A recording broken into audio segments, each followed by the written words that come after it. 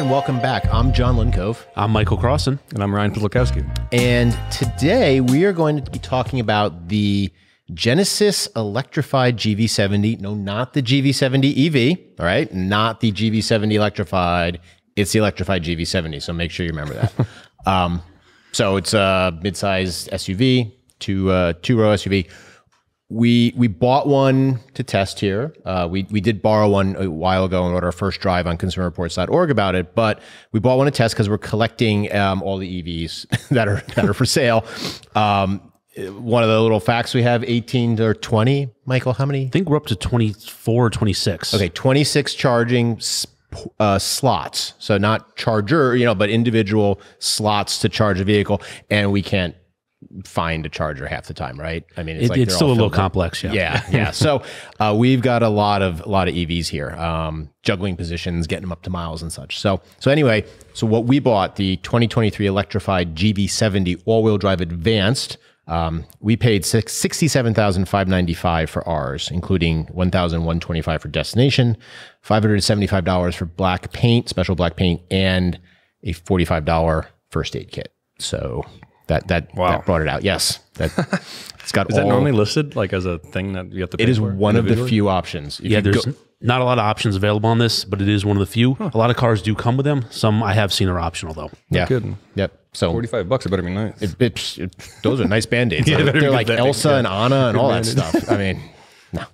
Anyway, the EGV70, as I'm going to call it, has a dual motor setup, gives it all-wheel drive, like its name. Each motor produces 160 kilowatts with a max power listed as 320 kilowatts or 429 horsepower, 516 pound-feet torque, and it also has a boost and an eco mode. So boost mode gives it 360 kilowatts of power for about 10 seconds, like they say, like, if you have to make a super pass or something like that. Okay. In eco mode, it only produces 160 kilowatts of power, so not using as much of the battery. Right. That battery has a capacity of 77.4 kilowatt hours.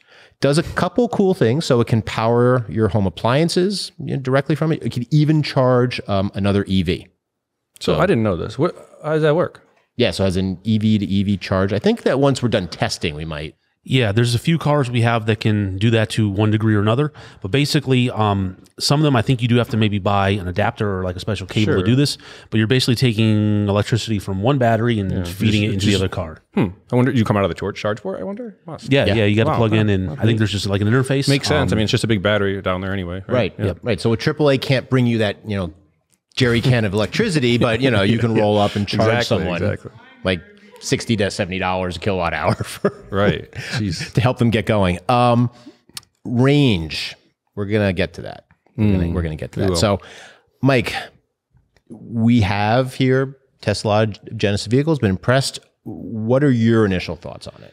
It's very nice. It's very Genesis. It's very much like our traditional gasoline-powered GV70. We've had one of those for quite a while. That's also just very nice to drive. They're very similar. They actually have the same color interior. So you could probably put yourself in either one and maybe not know which one you're in. It's sort of maybe not your typical EV, sort of like an undercover EV, because there's a gas version of it. So you sort of don't look like it's an EV. There is the GV60, which definitely looks like an EV. So I think this one flies under the radar just a little bit, and it can maybe blend in with other vehicles. Like the G80 sedan. Correct. Yeah. So I think it just kind of depends on if you like that styling or if you want more of that EV-ness styling of that GV60, because they're pretty similar in size and things like that. But overall, it's very nice to drive. No real complaints. Very comfortable. Yeah. And I had some passengers in it and they liked it as well. You fit it well? Yeah, everything was good. Okay. Ryan, what's your take on it at first blush? I really liked it. It also doesn't like completely wow me. It's nothing like over the top, but sometimes it's a nice thing nowadays, just fairly easy to drive. But, to Mike's point, the styling is, you sort of have two different types of EVs now, right? You have like the EV looking like kind of culty, like, the people that are really like enthusiast, like EV, it looks like an EV, right? And then futuristic. The futuristic, like, aerodynamic and all that. And then you have like the EVs that look like regular cars. And I think there's a market for that because there are people that want an EV. They just don't want maybe to stand out, right? So like our BMW i4 looks like a 4 Series and really nice looking, but it's a nice EV too. So this is sort of the GV70 fits into that. It looks just like our gas version. Honestly, you wouldn't almost notice. I mean, from the inside, if you were sitting in one or the other, except a few little things, but driving it's nice. It's got nice smooth power. It doesn't break your neck, but it doesn't need to. I mean, it's got plenty of power, and well, if it did break your neck, the range would probably suffer more than. Well, we're going to talk about. Yeah, sorry. About that later. Yeah. But yeah, I mean, I fit in it pretty well. I'm a little bit taller, so the front seat I thought was quite roomy. Interior is nice. Some areas I thought were a little bland for that kind of money, but yeah, it's put together well. I will say the materials are nice and it's put together well. It's very Genesis, as you said, Mike. Yeah, I agree with that. It feels, Genesis plays that.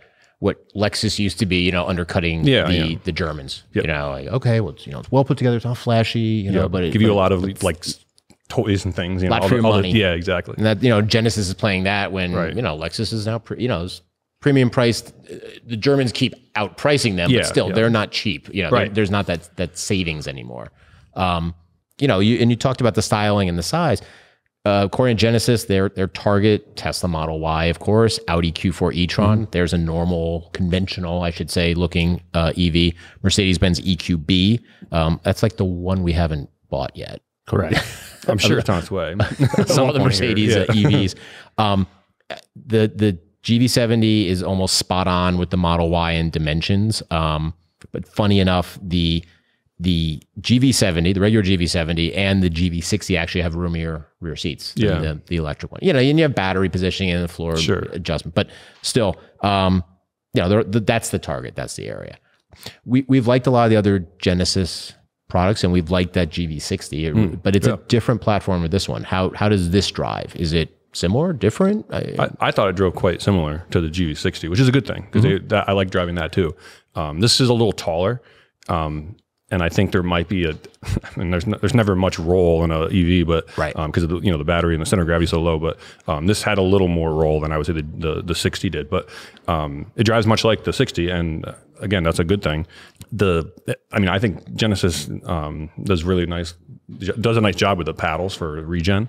That's a huge thing because I'm not a one pedal driver, but I do like to grab a little bit of that. If I'm coming down a big hill, I'll ramp up the. Can you go in a little detail about for people who haven't tried it out? Again, some EVs don't offer it at all. Sure, right, yeah. So you have EVs that have regenerative braking that you can't even turn off. It's just on. And you lift off the gas and the thing slows down aggressively, and it can be annoying if you're not used to that. But lately, we're seeing some of these EVs that have these adjustments, so you can go from like level 1 to level 3, and then like basically a full one pedal drive.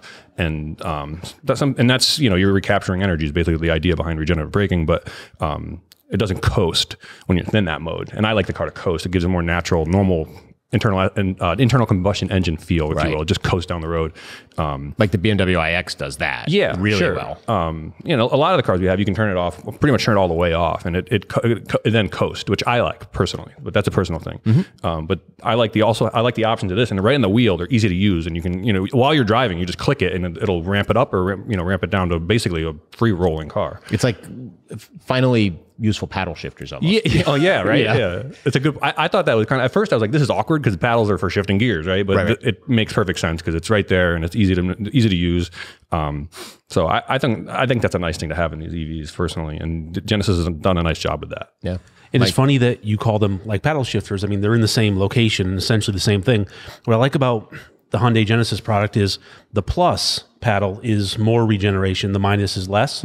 Where some of these other EVs, they're still treating it like upshift, downshift. Right. So it's sort of backwards. My mind makes the flip to, I'm in EV mode now. I want more regen, less regen. Right. But like a Mercedes, for example, is still like the transmission. So my mind, then I'm kind of doing the wrong thing in that car. Sure. So I think this is, I don't know if that's because of maybe target buyer, but I just get in that EV mode and I want more, I want less, and very easy to use. Yeah. I found myself using it a lot, and I normally don't like the paddles. We never use the paddles, and when they're all those automatics for a while, they had these paddles. Unless it was a severe sports car, we weren't really using them, right? I actually use these paddles all the time, and it's for nothing the same. I mean, it's for regenerative braking, so it's kind of a interesting thought, but it works. I like to drive with the regen, on the one pedal like you're talking about. So again, for people who don't know, one pedal driving, you don't have to use the brake to slow, so as you modulate with the throttle and, you lift off more, you get more braking, you lift off a little bit. it almost in the sense of the same as using the steering where you keeping your hands like right on the steering wheel. I want to sample it and try it. And I've learned to really like the one pedal. Of course, you then get into some, and I mean, I know that there's people out there who think that it does it well. The Rivian ones, for example, like it's just a little too aggressive and you can't modulate. And having these levels really works very well, because what works on the highway doesn't work in stop and go, and vice versa. You know, so something that's really aggressive for that type of situation doesn't work great on the highway, where the minute you lift off, it really drops. So I do like that. I like it a lot. What driving experience, you know, what's been the driving experience for you, Mike, with, and particularly in regards to the gas powered one, you know, conventional engine versus this? It's I mean, there's plenty of power. Could it have more? Sure. If you could flip a switch and give me another 100 horsepower, I absolutely would take it, but it doesn't need any more. And it does have that boost mode if you do need that last little bit, but plenty of power. You do feel the weight a little bit in the vehicle. I think particularly under acceleration, it kind of squats in the rear and the nose sort of lifts up a little bit. But I think that does add to a little bit of like the drama to it. And it makes sort of like, you know, out here on the track on the straightaway, if you just hammer it, it sort of squats and goes, and it kind of makes it fun a little bit. But it drives very much, I thought, like the regular GV70, just, you know, around town on back roads and things like that. You know, again, I think if you pick somebody up, you know, a friend, and you didn't tell them that it was an EV, they might not know, other than it's just really, really quiet inside. It is very quiet. Just very smooth power delivery. But like I think you said earlier, this isn't so fast that it like smashes you over the head and that it's uncomfortable. And same thing then with the regen, you can kind of tone that back a little bit. And you know, you don't make your passenger's car sick, which is a positive thing, I think. Well, yeah. I mean, there is that kind of lurchingness, and I have had people say that. It's interesting you both touched on the quietness. I found that the same way. You know, highway and around town. You know, usually with an EV, okay, on the highway, you know, you're hearing that wind rush. It almost makes it, you know, you wonder why they have the, you know, what do you say, the Prestige trim. One of the things they have is active noise cancellation. Like, I don't know what they would be canceling out. It's very premium feeling, just from a noise standpoint. You know, you shut the doors and you're in there, it's quiet. Like, which gives it a quality feel. You know, you get in like a high end big like sedan, like a big S-Class or something, and you have that quietness. This kind of gives you that feeling, right? But to your point, you normally, you don't hear the engine because it's an EV, but normally you get wind noise or road noise. You don't get really any of that. No, you don't. I thought it was very quiet. It's a very quiet car, and I like the charge port up front. I remember when we first had, when Genesis first dropped off the G80 for us to try, the electrified G80, excuse me. Yes. It was kind of like a Where's Waldo with the charge door. But you think about it now, you can pull in, and it doesn't matter where the plug is. I know, I like that.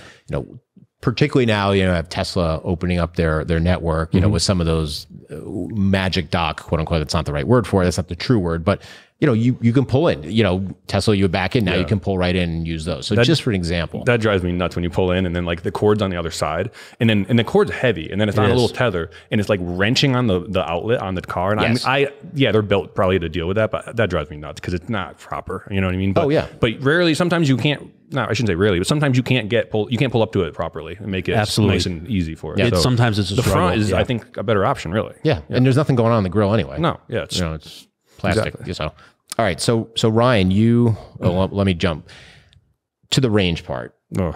Specs are EPA rating with a standard 20-inch wheels is 236 miles, which is low.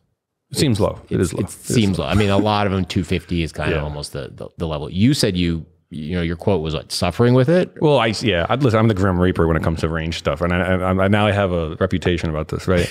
It's not a lot of mileage, and I got in it, had I think it was 230 something when I took off, and I realized nothing was on. The radio wasn't on, the air, nothing was on, and it was a warm day. I turned the air on, and it was like 20 miles gone. Right now, you're going from 230, like I went right down to like 210 miles, and I was like, ooh, you know, and I was leaving for the weekend.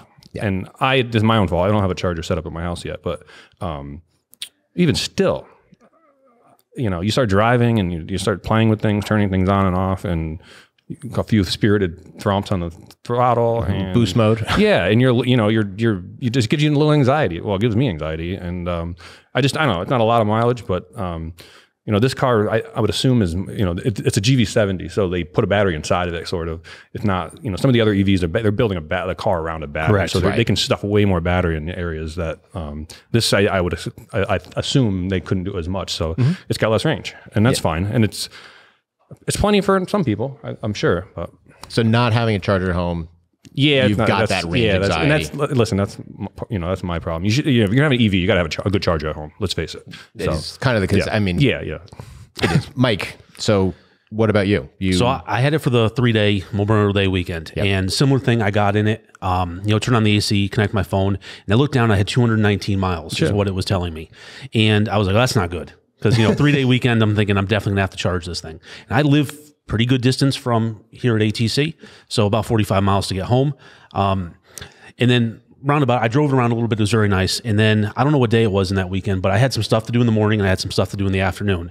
And I forgot to plug the car in the night before. So I was limited on range of what was available in the car at that moment. So I had to make the decision, do I drive the car in the morning, or is it more important to save the car for the afternoon? Like, which one do I want to have let it charge, this newer car for? So I made the choice to drive one of my hoopties in the morning, that doesn't have AC and has 300,000 miles on it. So I could let the Genesis plug in at home and charge, so then I could use it in the afternoon and evening, which seemed to be the more appropriate use of the car, just based on what I was doing. Right. So you didn't have the charger at home. I have the charger at home. I just forgot. Yeah. I got home at some point and just went inside, started doing other stuff, and went out and was like, uh-oh. Now I have way less range. Yeah. So definitely, it has a decent charging range for like DC fast charging. Right. They're saying, I think 18 minutes to go from 10% to 80%. If you're on a 350 kilowatt charger. Not every charging location has one of those. And a lot of times there's like a Kia Niro plugged into them, not utilizing that charging rate. So you're going to be sitting there longer too, if you're relying on that. And you talked, you and I were chatting before this about some of the extras you get for when you buy this from Genesis, but it's not all it's cracked up to be, is what it sounds like. Yeah, I was on the website yesterday, just familiarizing myself with the vehicle and options and things like that. They claim that you get 3 years of free charging at Electrify America, and I say claim, you do. But when you read the fine print, it's limited to 30-minute charging sessions. So if you can't get that 350 kilowatt charger, you're on the 150. You're probably not going to get as much as you really want to out of that 30 minutes. So there's that little caveat to it, which of course they don't say in the headline. You have to do a little bit of reading for it. The car has a heat pump, which is going to help, so when you turn on the AC, it's basically still an AC compressor that's electric, but if you turn the heat on, it's just a little bit different. It's kind of like the AC system is running in reverse. You don't actually have like a heating element the way some cars do. Think about it like a toaster or a hairdryer in the dash, an element that gets hot and then you blow air across it. That's really inefficient. So they have put some technology in the car to help that out. So they're definitely conscious of the range. But it'll be big to see this winter. Again, like the one benefit, is seeing just what the degradation is when it gets cold. Absolutely. Yeah. Right. But go on, sorry. We know that exists. So, it'll certainly be interesting to see as our car stays with us and we keep driving it. But just some of the other things I found on the website. This thing's only available in 4 colors, and they're all kind of gray. Very muted colors, There's 4 colors. 4 colors. So you can't get... Although that's not so bad, because then it's easier to choose, right? You can't get the green that are gas GV70s. That's a really nice color. These are basically just grays that you can get. That's common. A lot of the Ioniq 6, for example, Hyundai, a couple of the other Genesis, the GV60, they are limited, very muted palette, which, okay, maybe, angles or whatever, maybe it's just simpler, keeping things, easy, but yeah, it's an odd thing. If you want something that stands out, they don't offer. Maybe they're lighter weight, It could be, lightweight paint. And it's only available in 23 states. So if you don't live in one of those 23 states and you really want one, you're gonna have to do some traveling to get one. And will the dealer also be able to maintain it near you? Correct. You might not have to sign up for that. Techs that are kind of certified in those kinds of things. There's only 2 interior color choices available. And there's really no options on the vehicle. Like, we were joking about the $45 first aid kit, but that is legitimately an option. It's wheel locks, and you can choose the Advance and the Prestige is basically it. So they kind of almost make it easy. You don't really have a lot of choice if you want one of these things. Not a bad thing, and I mean, the Advance is very nice. It is. I mean, there's times that we buy the mainstream vehicle, the mainstream trim. And there's times you go like, oh, well, it'd be really nice to have that one. We borrowed that one, and that was really nice. I mean, I could get away with not having a heated steering wheel, though in an EV, that's $67,000. It's having it, but versus the price, right? Though it is, again, you come back to the whole heated front and rear seats, heated steering wheel. Okay, now you don't have to use the heat as much in the winter, so it's an efficiency thing. So but not for that $7+ grand difference. It's a lot of money. Yeah, it is a lot of money. I get it. I get it with pricing. I get it with inflation and all that. But at the same time, you're talking a $60,000 vehicle where people are using BMW X5s just for driving the kids around. You know, they're you know, so it's pricey, but on paper it's expensive. But is it really a ridiculous price? Is it really a super high price? I mean, it's lower. It's undercutting a lot of other EVs at 60 grand still. Well, I mean, it is. We lose track. I mean, it's sad when you just to say that, but yeah, it is actually not that bad when you compare it to others. Like an EQ, Mercedes-Benz EQB. Yeah, I mean, what was that? That thing was $92,000. Yeah, so there you go. I mean, and that's a big price cut. You know? It's a huge difference. Yeah. So a little more range, but the rest of it doesn't feel like a significantly different package. Definitely 30 grand. Sure. No, they're very similar in terms of just, I think, fit and finish and feel and driving experience. Yeah. I think the Genesis might be a little quicker than the EQE SUV 350 4MATIC, whatever they call that thing. Right. I should know. I did another video on it where I said it like 100 times. But you know, it's a lot of money, but I think the value is there. And I think that's sort of where, I mean, Lexus did it really well. You could buy an LS that had all the S-Class stuff or all the 7 Series stuff, but it was less money. That's kind of what Genesis, like you said earlier, is doing now. They're definitely going after those luxury German brands, just at a maybe more reasonable price point. It's really not an inexpensive price point, but you know, without that premium sort of tacked on top. And I would agree they do some things better. It does some things better for sure. You know, just the regen, just simple stuff like that. I think they do a little better, so that's a good thing. Yep. Buy it or something else. That's not for me. It's nice, but it's I would at that kind of money, I would. I mean, maybe I wouldn't even go that upscale, but I need more range. Yeah, if I'm going EV for sure. Right. Yeah. Yeah, I mean, I like the vehicle. If I wanted this vehicle, honestly, I'd probably buy the GV70 with a gas motor. If I really wanted that vehicle, it's a lot less money. You don't have the range issues and things like that. I would certainly buy this over the EQE SUV. Yeah, I would definitely save that money, and I think it's probably just a better overall driving experience and deal with the experience. But again, I need the range. I drive quite a bit, and I would be hard pressed dealing with, even if it gets up to that 230 or 236, whatever they say it is. That's kind of tough. Yeah. So yeah, I think it's an option in leasing because you get the tax credit if you lease it, because it's the Inflation Reduction Act looks, and all the modifications since it first came out address that differently. So at that point, the price comes down. You know, if you get a dealer that's if you negotiate well with the dealer, let's leave it that way. It's a potential because you really are getting, you know, you're getting that benefit of the tax credit, but buying it, you're not going to get that benefit. So out the door. Now, range wise, I agree. I've looked at my life and I haven't really gone that far, which sounds kind of sad. Like, could it get me to Boston? Could it get me down towards the train station down in Southern Connecticut? Like, yeah, maybe I could live with it. Winter though, I want to see what happens with winter. So yeah, I'd be curious of that myself. Yeah. So we have the first drive, I believe, online at consumerreports.org, and right now we're finishing up the miles on it. So check back to see how the electrified GV70 performs in our tests.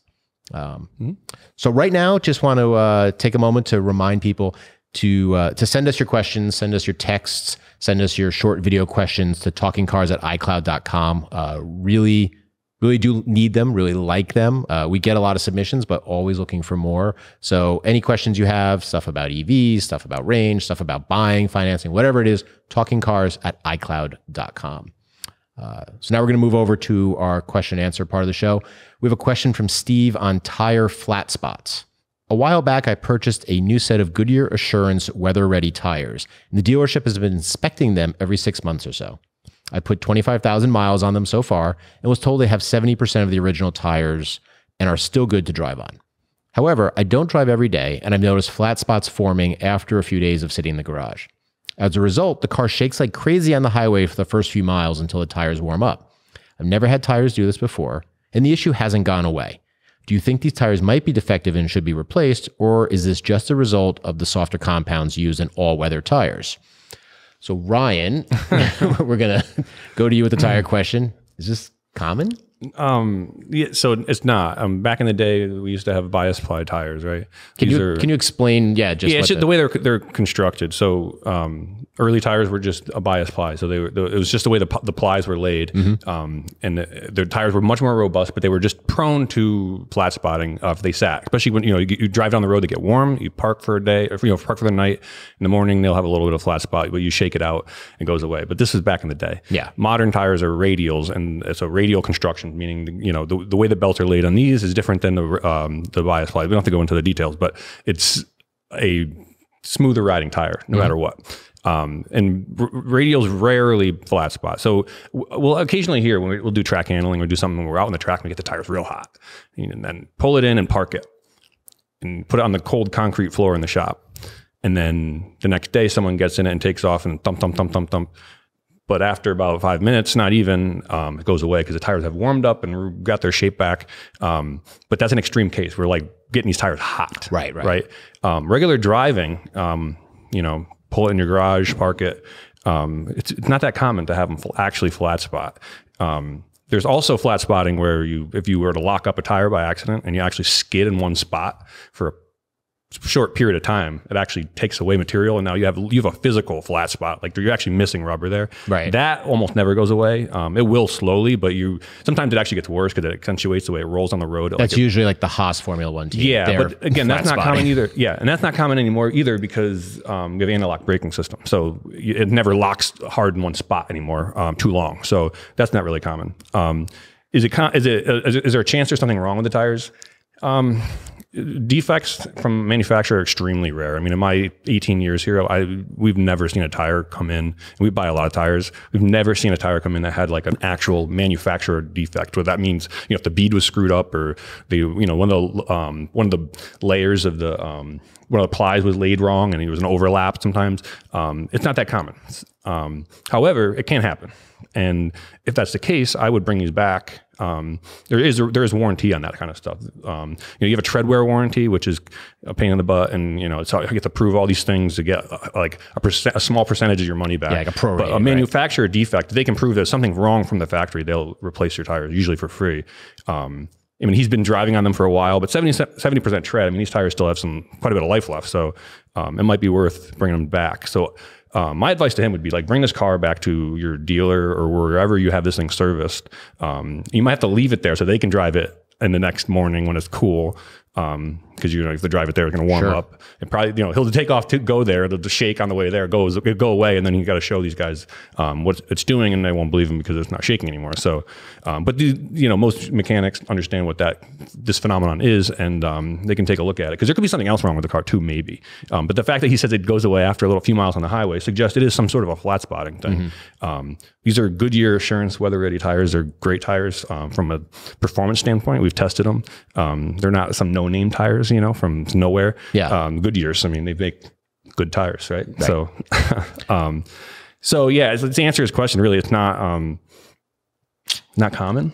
It is possible, and I wouldn't say they're unsafe, probably, but definitely worth getting checked out. I mean, that's annoying. They're not cheap tires either. So no matter what size you buy them in, so I would definitely investigate it. All right, well, Steve, so maybe spend a little extra money, but instead of buying a whole new set of tires, I mean, investigate it. You could spend 4 figures on that, or absolutely, a couple $100 maybe on having a thorough diagnostic. But let us know what happens because would be interesting. Yep. So that's it for this episode. Again, send your questions to us, talkingcars@icloud.com. Short video questions, text questions. As always, this episode's produced by Dave Abrams and video is shot by Andrew Belize and Anatoly Shumsky. I'm John Linkove. Thanks very much for watching, and we'll see you all next time.